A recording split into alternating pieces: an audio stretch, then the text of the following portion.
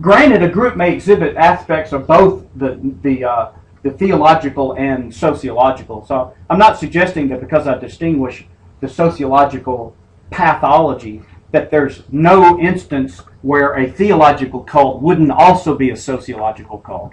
In fact, that may be sort of like what the Branch Davidians were in a way. But at least, so I'm not suggesting that one is entirely theological cult or sociological cult. Some may be both. But I do want to be unambiguous in my assertion that I don't consider Mormonism to be a sociological cult.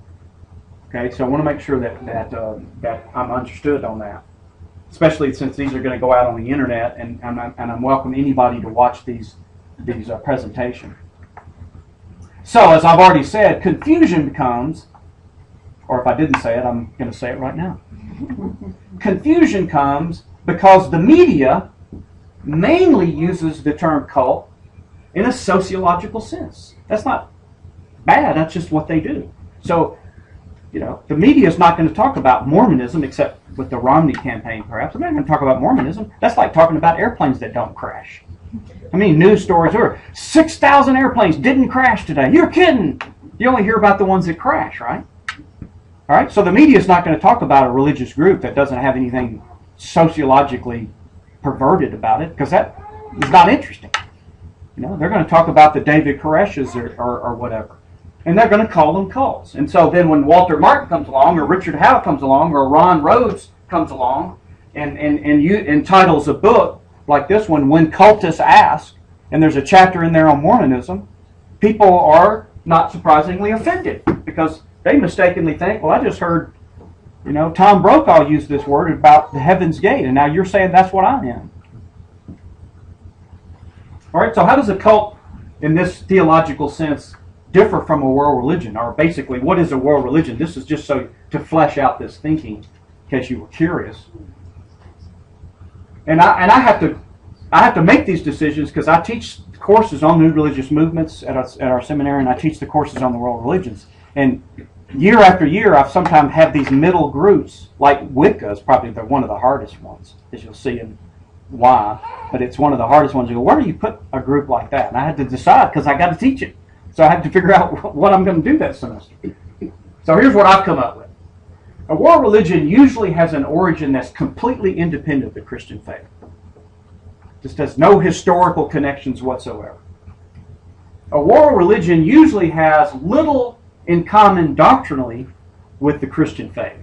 Not even terms are going to be the same, very, very seldom. It's going to be a totally different animal altogether. And a world religion usually has a significant number of adherents around the world. This is my way, and this is just my own prejudice, but this is my way of not allowing the Satanists to have the moniker world religion, because I think it flatters the Satanists too much. I don't want to dignify Satanism by even putting it in the same conversation with, say, a Hindu. Not because I think Hindus are more true than Satanists. I'm talking just in terms of the academics. Hinduism has got a historical reality to it that warrants they deserve a hearing, so to speak, and an analysis, in which I think a lot of times the Satanists they haven't earned that. They're more like a sort of a pop thing that sprang up in the 60s. I do a class on the occult at the seminary. I'm trying to throwing all this seminary stuff out. Maybe some of you will go, hey, where can I sign up? And last, a world religion would not consider itself the, quote, true Christianity. All right? So, Hindus are not interested in trying to convince Christians that it's just another denomination. You don't find that. Or Muslims are not interested in trying to convince Christians that we're just another, or that they're just another denomination. All right? So, let's turn ourselves then to the issue of some of these distinctions. Gordon Hinckley, prophet and president of by the way, let me just tell you this while I'm thinking about it, because I just forgot it. I just remembered it. I forgot it earlier, now I remember it. I didn't just forget it, now I'm going to tell you what I just forgot. That wouldn't make any sense. Let me tell you what I just forgot. It doesn't say anything. What did you say anything? Well, it's because I forgot it. There will be an occasion to probably deal with some of the very interesting questions about things like the history of Mormonism. What is the story of the golden plates? Who was Joseph Smith? Who were the witnesses? What is the story? Well, we'll have an occasion to do that when I turn my attention specifically to Joseph Smith. It'll be on that occasion that we'll back up and then deal with the history of his story and his testimony and how all that developed.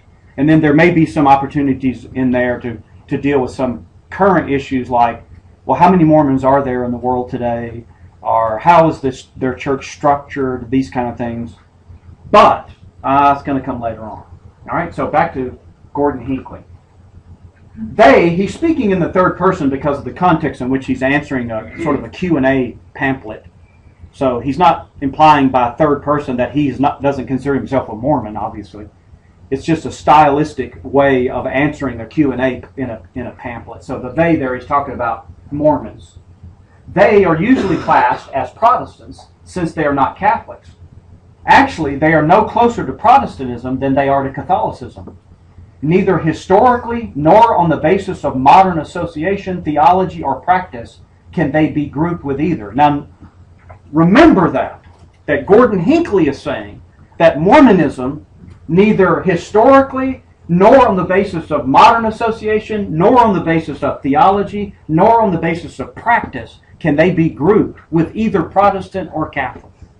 Well, right there tells you, okay, well, it couldn't possibly be a denomination by definition. The movement did not arise out of a dissension with any Christian denomination, nor did it result from a schism within any religious society. Suffice it to say that its theology, its organization, and its practices are in many, that should be many. Sorry. Or it could be Mahi. I should have made up some kind of special Mahi. That's just a really scholarly term we use. It means it's what the rest of you say is many, but we say Mahi. Are in many respects should be entirely. Sorry, my wife didn't get a chance to proofread this because I was working on it at 3 o'clock this morning to change some slides up. And that's the one way you can tell the true religions, that people that don't spell. Those are really the people of God. That don't know how to spell. Entirely unique among today's Christian denomination. Well, wait a minute. It couldn't possibly be a denomination if it has nothing in common historically, theologically, practice, or association with either Catholic or Protestant. You couldn't even say that about Greek Orthodoxy, which is the other third group of historic Christianity. You can't have it both ways. You can't say we have nothing in common with any of these groups, and then call yourself a denomination. I don't know why he uses that term, but I would just say that's just not true. It's just not historically true. It's not accurate. Maybe there was just no better word to use when he's trying to just talk about groups, because he certainly believes this group is Christian. I don't criticize him for that. I think he's wrong, and we'll deal with that. But I'm more taken aback by the fact that he used the word denomination than he even used the word Christian, because I know that they understand themselves to be Christians. Of course they do. That's exactly what warrants the conversation. But it's not a denomination, because I think, whether Gordon Hinckley's doing this or not, in my experience, especially in the past 20 years, Mormons that I have known, I can't generalize to whether all Mormons are this way, I'm just talking about the ones that I have known personally over the years, have given me the impression that they're trying to minimize their distinctives, and make their group sound, at least on the surface, just like all these other groups. And I just go, that's just not true. It's just so different, it couldn't be more different. All right? Well, so are there critical, important distinctives doctrinally and differences? Are there these? Yes. And I want to turn our last few minutes, because we go to, what time do we cut off? We have to be done by 8:30. Eastern time? 7:15 is what? Yeah, 7:20. 7:15. We'll split it. 7:17 and a half. Yes. And there is a second hand on that clock, so we can do that. Okay, good. Because I'm not sure if these are synced or They're not exactly synced. Okay, all right. So let's see if we can draw some of these distinctions then. Now, another point of clarification. Because I'm creating these headers up here, I decided that I didn't want to mess with the symmetry and then put in some qualification like evangelical Christianity or historic orthodox Christianity. I was like, well, it just goofs up the aesthetics. But at this point, I'm not trying to cheat by labeling, well, our group is Christian and their group is not. I mean, I certainly think that's the case, that we're Christian and they're not. But I'm not trying to make that argument by merely how I format it on a PowerPoint slide. That argument comes later. Does that make sense? Okay. But there was just, I didn't know, I could have put evangelical Christianity, just would have been goofy looking. So if you'll allow me for the time being to just make the distinctions between us as Christians and them as Mormons by these headings and not let that bother you too much and say, wait, you're cheating. You never made that argument. I'll make that in due course. And I'll do it here in the fuller title. Doctrinal differences between evangelical Christianity and Mormonism. And I would submit to you that this is not particularly controversial either as far as, this is just what each of our groups hold. For example, this is one difference, is how we regard what is Scripture. And another thing too, because all these sort of caveats,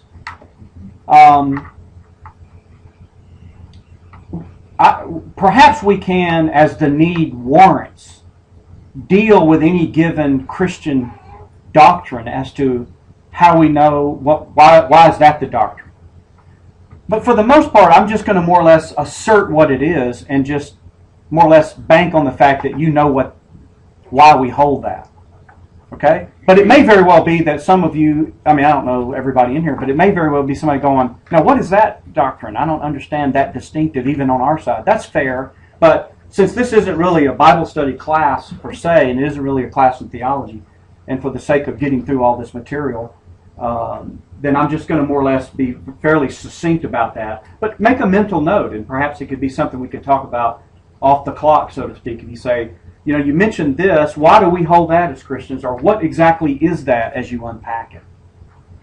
But evangelicals will hold that the Bible alone is the inerrant, infallible Word of God. Now see, right there, even evangelicals are different from some Christian groups. Liberal Christians wouldn't necessarily hold the inerrancy and infallibility of the Bible, would they? I mean, you know some of those groups around. So already I'm being very narrow in what I'm trying to juxtapose. We as Baptists are evangelicals versus what Mormons would hold. So we would hold that the Bible alone is the inerrant, infallible Word of God. And there's some scripture, and you can. And by the way, another thing I'm going to do is a PDF of this PowerPoint of all the slides. I'll put that on the website too, so you don't have to worry about writing all the scripture references. You can get all that. It'd be the same website. But in Mormonism, there are 4 standard works which are scripture: the Bible, in as much as it is translated correctly; the Book of Mormon; the Doctrine and Covenants; the Pearl of Great Price. There is the Book of Mormon. I have that with me tonight. This is sort of your economy model. Here, you can come look at that up close. Here's a real economy model: Doctrine and Covenants and Pearl of Great Price, actually physically bound in one volume. Or you can get it in a handsome leather bound. Makes a great Christmas gift. But these are all up on the table for you to. This table, by and large, are just some of the materials that I chose to bring that are Mormon materials, and these are some that are some Christian materials back here.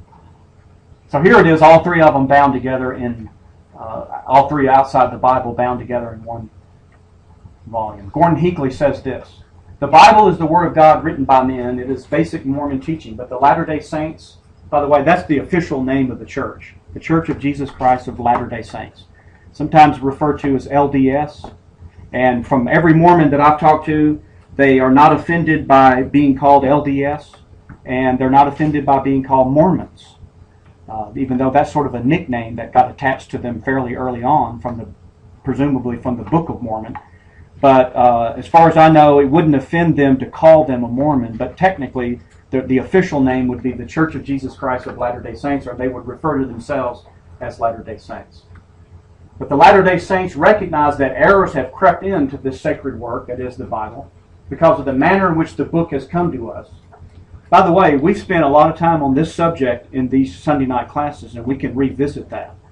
Because I will challenge that as being true. That's just not true.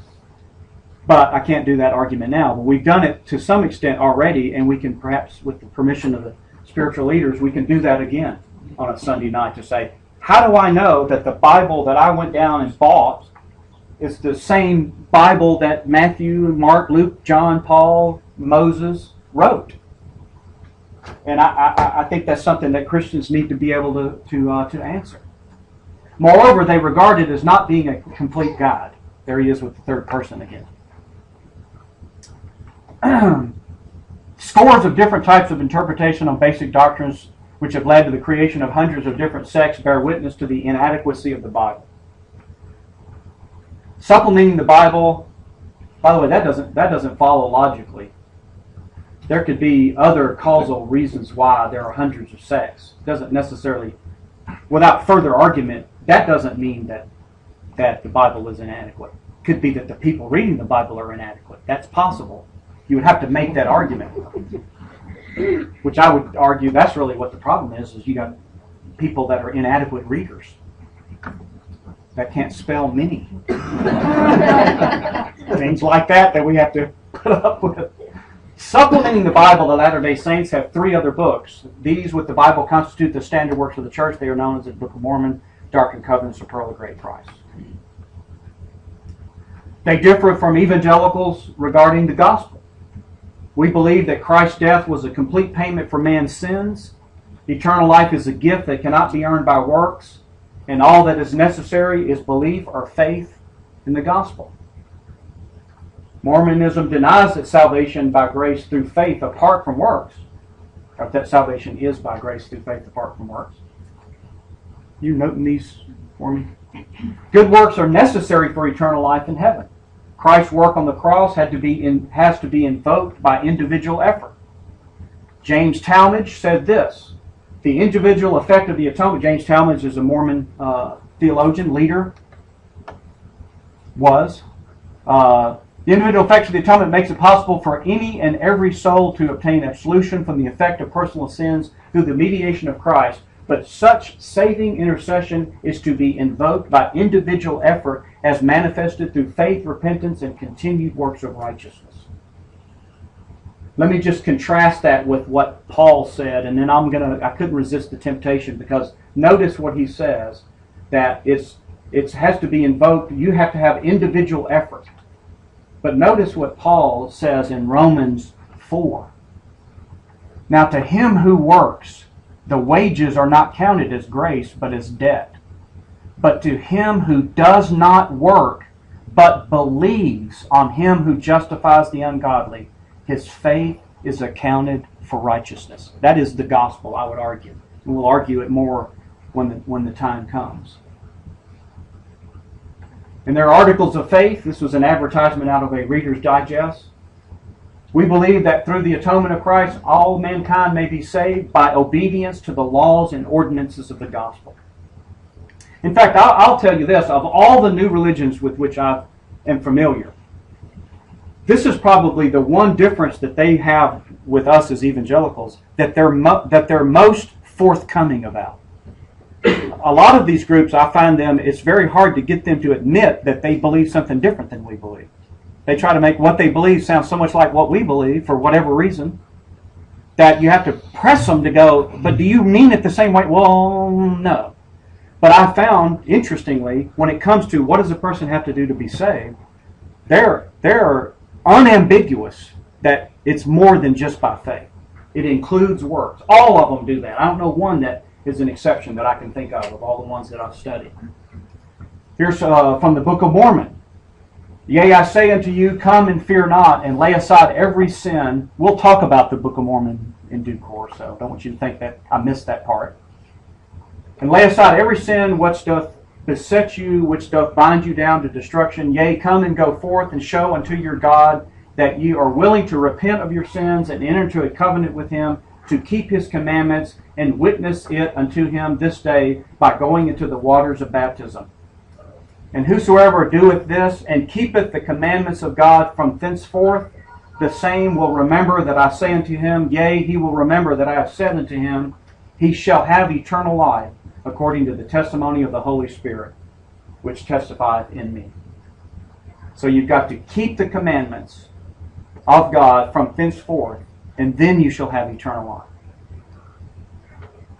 Spencer Kimball, another one of the prophets and presidents of the church, says this: one of the most fallacious doctrines originated by Satan and propounded by man is that man is saved alone by the grace of God. That belief in Jesus alone is all that is needed for salvation. And the dots here are indicating that I elided some text just to get the two salient quotes together. This makes clear the two facets, neither of which alone would bring the salvation, the individual salvation. The grace of Christ, particularly as represented by his atoning sacrifice, and individual efforts. All right? Let me add a few more quotes here. LeGrand Richards, in his book, Marvelous Work and a Wonder, which I have right here. Mine is a different cover, but says this: one erroneous teaching of many Christian churches is, by faith alone we are saved. This false doctrine would relieve man from the responsibility of his acts other than to confess a belief in God, and would teach man that no matter how great the sin, a confession would bring him into complete forgiveness and salvation.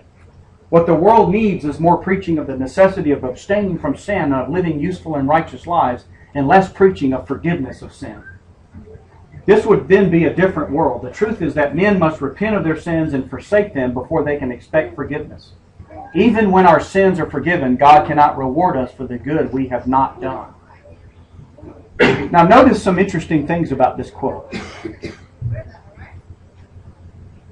He suggests that when, I don't know anybody who holds to by faith alone we're saved, who would agree that this would relieve man of his responsibility for his acts. That's not. Absolutely, I would say, well, absolutely you're responsible for your acts. Being saved by grace through faith apart from works is not contradicted by, but I'm responsible for my acts. I'm just not responsible for my acts gaining eternal life. I'm responsible for my acts for other reasons, which we can get into. So right there, it's what we call in logic a straw man argument, because he's making. Well, but we would agree that we're responsible for our acts. He's also another straw man. Straw man is when you more or less imply something false about the other person's view, and then you criticize that false rendering of their view. The doctrine that by faith alone we're saved is not a confession of a belief in God. A lot of people believe in God don't have faith in eternal life. So those of us who say, well, you are saved by faith alone apart from works, we don't mean by that you just confess a belief in God and they're the same thing. That's not at all the same thing.